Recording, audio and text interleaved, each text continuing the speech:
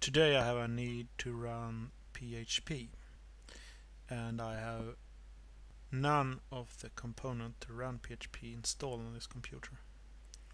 A couple of months ago I tried this WAMP package on another computer, and I was blown away how simple it was to install it. Just to show you how simple it is, I thought I could record a simple video with the installation and running a simple program. So let's download and install, shall we? And click again. And you are redirected to sourceforge.net. Save file.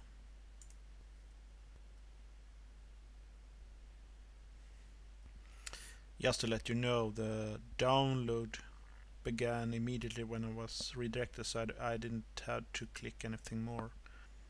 So now I have this installation file. I hate reading agreement, but hopefully I will not be killed if I click accept here. Start menu folder named WAMP server.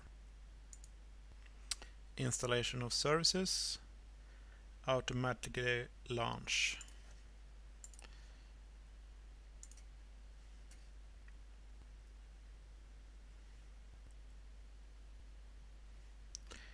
I believe the default name of the document root folder, that is the folder with all the PHP files, it will be called www, and we press OK. And when PHP uses an SMTP server, it will be used by localhost. Next. Enter your email, and when you click next, it will ask for your default browser. In this case it was Firefox, and it has been detected, so I think I go with Firefox. And now I have the window firewall, and we want this service to have access to internet, so we want to unblock it. And let's launch WAMP 5. You will get this icon here. So usually when you install Apache, for example, it will be made a default web page. So if you write 127.0.0.1, and that is the IP address of my computer, my local computer. So there is no access to the internet. You can unplug the network and it will still work. I unplug my network, and this is default web page 427.0.0.1, and this is the WAMP folder, and we have the www, and why not make a hello world program.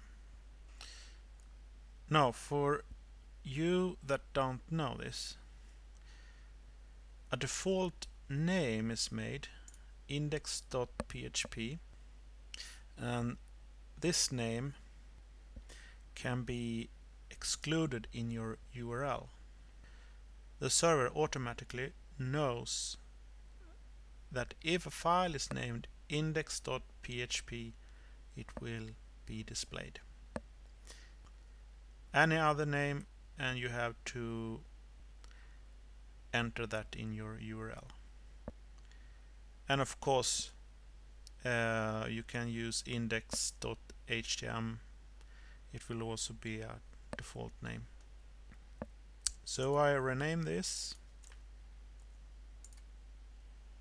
and create a new one.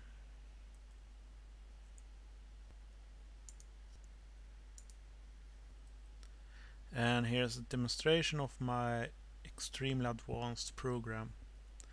It will print out hello world on the screen. with state-of-the-art 3D graphic. Preview in Internet Explorer. This is some information text that explains that in order to run server-side code you need a testing server, but I shall try to run without specifying one because I have this installed already, so I don't see why I need to specify it. Nothing happened. I think I do this the old-fashioned way, just refreshing, and we have the hello world text here. Now I want to show you something cool here. If you left click here, you get different options. Start services, stop services, and here you have SQL Lite Manager,